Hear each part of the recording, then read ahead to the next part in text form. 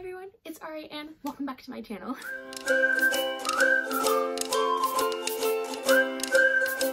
Alright, so if you have not seen my first official video, I highly suggest you go ahead and watch that one before you watch this one, just to get a little idea of what this channel is going to be like. Come back to this video when you finish that one. Okay, so as Christians, it is so important for people to know that we're Christians by our fruit. Our fruit is what separates us from the world. That is how we are seen. That is how people know the difference between truly is a Christian and who isn't a Christian. So we're gonna just go through this series of going through the fruit of the Spirit. And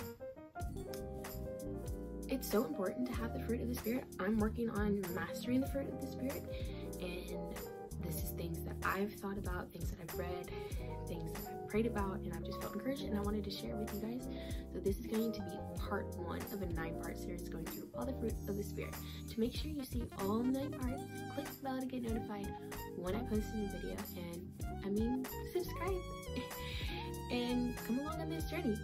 Things first, we need to know what fruit means in this context, and I thought this was actually really cool, and I looked it up in the Oxford Dictionary because I never really thought about it this way. But the fruit is a result, reward of a work or activity. So the fruit is the result of the Holy Spirit working in us, and because we have the Holy Spirit working in us, the fruit of the Spirit should be a result of that. So if you are a Christian, you should have the Holy Spirit, and if you have the Holy Spirit, you're going to have these fruits. And you can be lacking in some areas, you can be really strong in one and lacking in the other. So we're just going to dive into one by one and just learn about each. So let me first read to you Galatians 5 verse 22 through 23. I'm reading from the NLT version. I suggest that you get your Bible and read along. Never ever just take what somebody says and take it as being true, okay? You have to do the research for yourself. That is so important, to do your own research. So with that out of the way, let's read. But the Holy Spirit produces this kind of fruit in our lives: love, joy, peace, patience, kindness, goodness, faithfulness, gentleness, and self-control. There is no law against these things. So there are 9 fruits of the Spirit. And the first one we're going to be talking about is, drops everything. The first one we're going to be talking about is love. Love is very important. Love covers a multitude of sin. Love is patient. Love is kind. You know, the love chapter, 1 Corinthians 13. And love is just, as a Christian, we need to have love. So if I'm looking down, I'm looking at my notes, because if I don't have notes, I'm going to go on a tangent, and it's just going to be a really long video that's unnecessary. So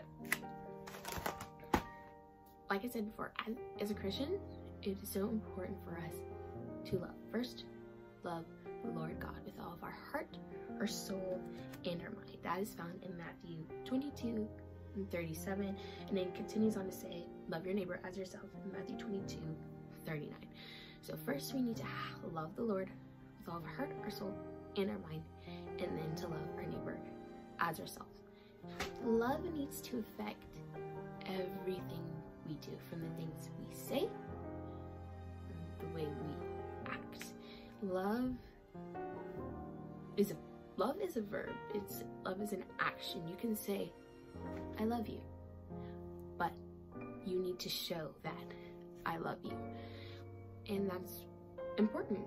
And as a Christian, we need to love everyone, even if you disagree with people, even if, like, Uncle Joey says chocolate cake is the best cake in the whole wide world, and you're like, no, chocolate cake is disgusting, vanilla cake. That was a really weird example, but okay, you and your Uncle Joey disagree on that, but does that mean you don't love your Uncle Joey?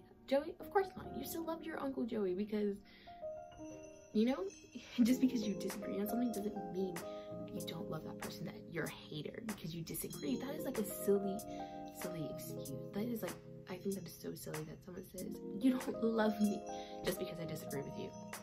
Like, are you serious? Just because I disagree with you does not mean I don't love you. So keep that in mind.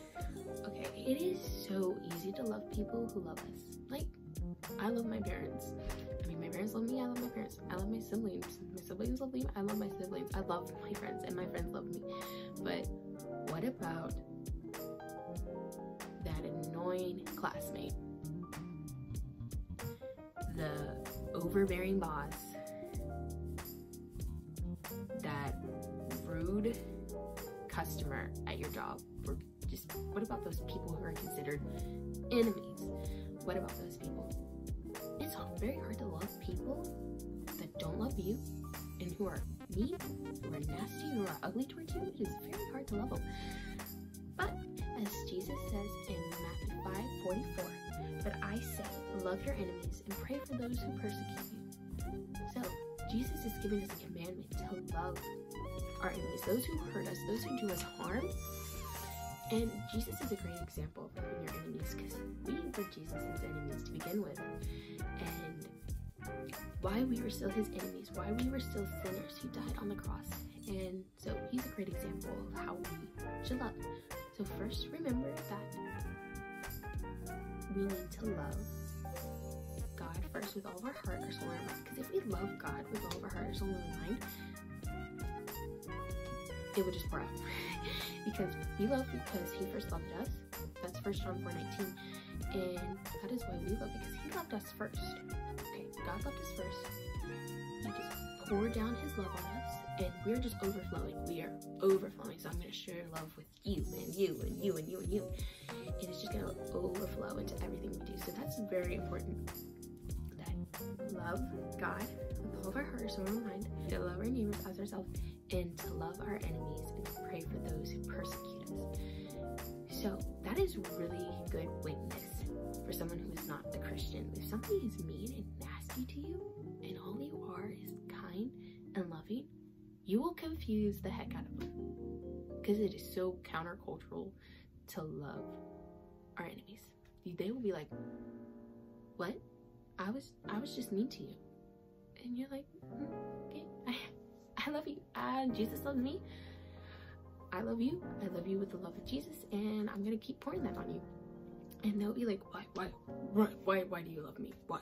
I'm so mean and nasty. And like I said before, because Jesus loved me. Jesus died for me, and I want to share that love with everyone around me. So be to me all you want. I'm still gonna love you, and then you're going to continue to be that light, and you're going to open the door for more questions, and then you'll be able to present the gospel, and then hopefully they will be saved. And that would just, that is just so exciting. It just blows my mind. So love is a necessity. Love is a necessity, and it is so important. We need to love other people. We need to be shown love, and we need to show it to other people. So pour out yourself daily and just love. It's so hard to love people though, especially when you are upset and you're angry when they've been mean to you. But remember, we were God's enemy first, and he still loved us. So love your enemies. Pray for the people who persecute you. That I really struggled. There was this one person in my life who I did not love. They were my quote-unquote enemy. They got on my nerves so much. They really knew how to get under my skin. And I brought it to the Lord's attention. I was like, Lord, I want to love this person you brought into my life. I want to love them. Please help me love them. And I pray that God would bless them. They would have good days, and that they would grow closer to him. And I finally lost that hatred for that person, and I finally been able to love that person. Now we don't always get along, and sometimes this person will still do things that'll be just a little bit annoying, but I refocus, I reset my mindset, and like, I'm going to love them. So remember that. Love God first, love your neighbor, love your enemies, and that opens the door for the gospel. And it's exciting. If you love, nobody can use anything against you. And that's what I love about it, because if somebody's being mean and nasty to you, but you just continue to be kind and loving to them, they can't do anything. They can't say anything. Oh, they were mean to me. No, I wasn't. No, you weren't, because you were showing love the whole time. You were showing the love, so they can't really do anything.